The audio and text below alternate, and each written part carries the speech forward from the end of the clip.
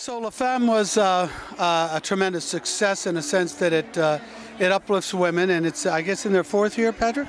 It is, yeah. I've participated in some level for a couple of years, and it's always good. You know, it's always good to have good-looking women with jobs. I agree. They come up with stories that are great, and I love to, both as an actor and as a film executive, I like sort of cultural prowling and seeing what I can find, and so it's nice to find young talents and people who are doing things of inventive nature wherever you go. I just came tonight from Scream Fest Film Festival, where I had a film that was playing Parasomnia, and then juxtaposition that with over here at the Femme Festival. So it's you know, it's a great wide world, and you try to cover as much as you possibly can. One of the actors that I thought was really inspirational, and he was a very passionate man, and I knew him just before he passed away, and that was Anthony Quinn. Oh, he's awesome. His son is a good friend of mine, Francesco. In fact, he's involved in one of the films I'm getting ready to direct called Vain Attempt. But yeah, I mean, come on, I did Requiem for a Heavyweight in theater, and he, of course, won an Academy Award for the film. Awesome actor, awesome. Just one of the lions of Hollywood. Which do you prefer, directing or acting? You know, I love all of it. I like writing, I like raising money, I like, there's nothing like somebody writing a check for your film. There's nothing like really banging down a film job.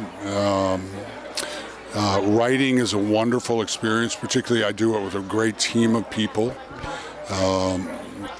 And so it's the curse of a liberal arts education. You know, you end up doing a lot of things.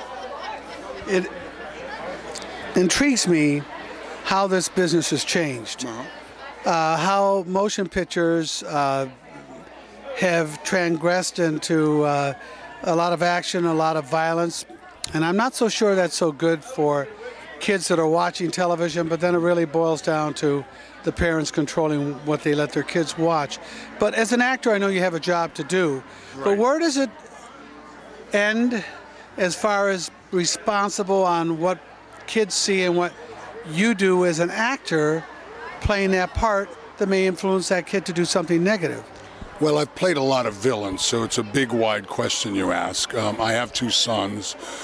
A lot of research that I see says that after the age of 8 years old, they have no trouble differentiation between reality and prior. So I think it's really important for children not to see violent films prior to that. The exception to that is when, say, for me and my sons, when it was a great creative enterprise and perhaps had some historical significance, like Saving Private Ryan.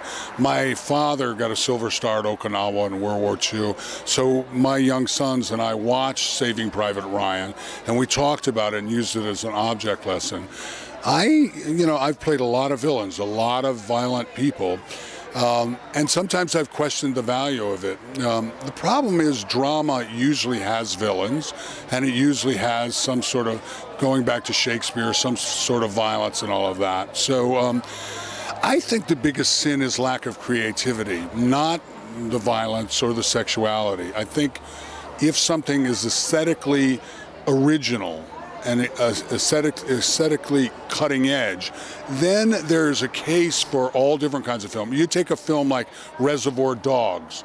It was very violent, but it was very, very brilliantly done. Or The Wild Bunch, very, very brilliantly done. In its day, Untouchables was very, very violent for television, but they were brilliantly done. So for me, that's the litmus test, not whether there's violence in it, not whether there's sexuality. Now, we have responsibility as artists and filmmakers to do it. Personally, my film company, we have some violent movies. I'm doing a big pirate movie that takes place in the 1700s. Brutal world. So to tell the story, you have brutality. But every one of our movies is about leading towards redemption. And I think the greatest movies have always done that. They've tried to show some sort of redemption. If you're a thief or a murderer, there is a way to redemption. So that's what we're trying to do at Uncommon Dialogue Films, my company. It's a big issue, but I think much greater issue is the banality of a lot of the stuff, not the violence or the sexuality. You know, kids know what excellence is on some fundamental level.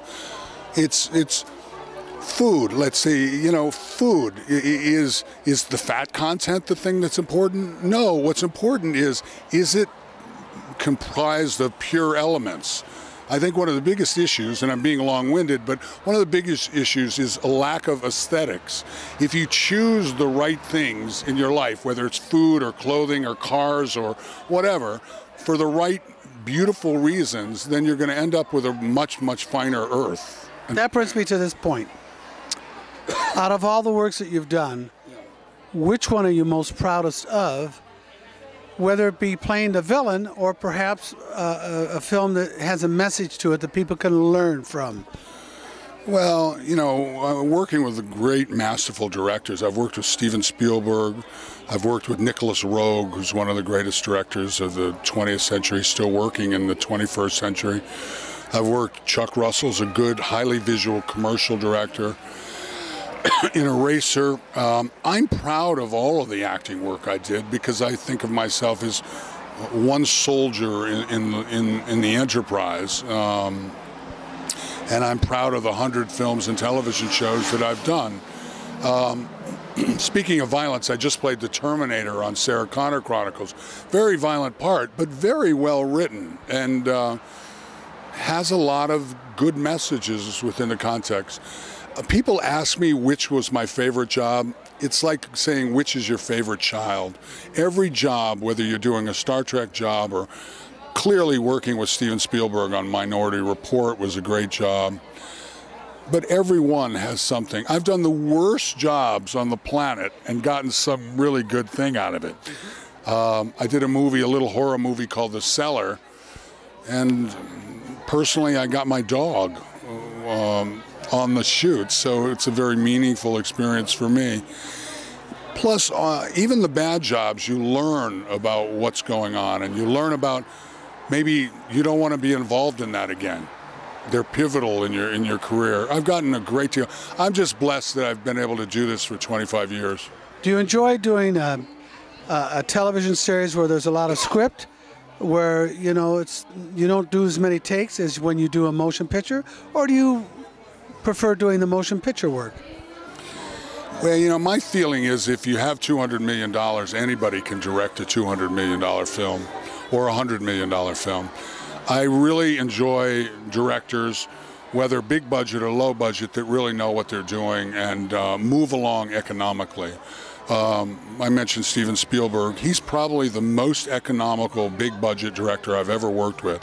I mean, Steven, he knows how to cut out stuff, how to go right through, and it's like he's spending his own money with every single one. I just did a movie called, the title's a little iffy, but it's called Sex, Blood, and Fights, and it's about ultimate fighting. Right. Very popular in Las Vegas, too. Well, yeah. But, you know, I worked with the director and writer and the star of the movie, because he's kind of like the Jean-Claude Van Damme of Argentina, was a guy named Hector Echevarria. So skilled. One take, boom, move on, boom, move on. And it's really cool to work on that. I think sometimes the big budget movies are a little boring, you know, because they do 20 takes of a doorknob opening. Nobody has to do that. You need to know what you're doing. Hitchcock didn't do that. Kubrick didn't do it. Even as obsessively perfection as they are, they don't have to do that. They move along and get it done. Hi, ladies and gentlemen. This is Patrick Kilpatrick, and I'm urging you to check out Bionic Tonic.